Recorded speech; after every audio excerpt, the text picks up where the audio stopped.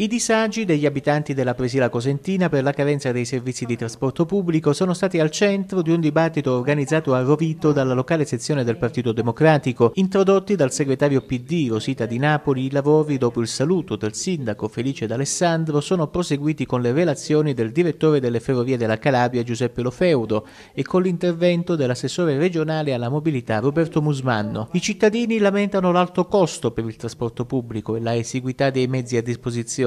Vecchie problematiche che dovrebbero essere risolte dalla riorganizzazione dei servizi predisposta dalla Regione. Stiamo lavorando sotto il profilo tecnico per poter definire quelli che sono gli oggetti che metteremo a gara per l'affidamento dei nuovi servizi di tipo automobilistico, gara che siamo impegnati e protesi per far partire entro la fine del 2017. L'unica possibilità che noi abbiamo per modificare l'organizzazione dei servizi è affidare nuovi servizi attraverso una gara. Questo è un momento storico per la nostra terra, a cui noi arriviamo dopo anni in cui noi non abbiamo mai fatto una gara nell'affidamento dei servizi, e questo significa poter soprattutto avere una nuova riorganizzazione. Salvatore Bruno per la CNews 24.